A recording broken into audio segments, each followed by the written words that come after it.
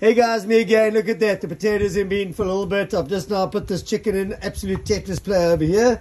So they've been in a little bit of white wine, garlic and some spices. Shake it around in a buck that goes quite nicely. And once you've placed it, always put a little bit of chicken spice in there. And then yes, we're going to give these, we want blackened potatoes and stuff. So we're going to give these guys a little bit of an extra smoking here. So let's go with it, man. Hoppa. There it goes. Oh yeah, look at that. Cape smoke, baby. So there it is. With no further ado, what are we going to do? We're going to put that lid on. Sorry for my guests that are here because it's going to get a little smoky now. Wind is really howling out there.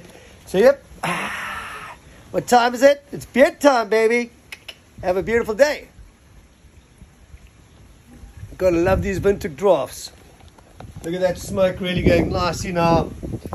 So we're going to give that maybe half an hour, 45 minutes maximum. We're going to pull that off and do that with some sides, guys. Hope you have an amazing day.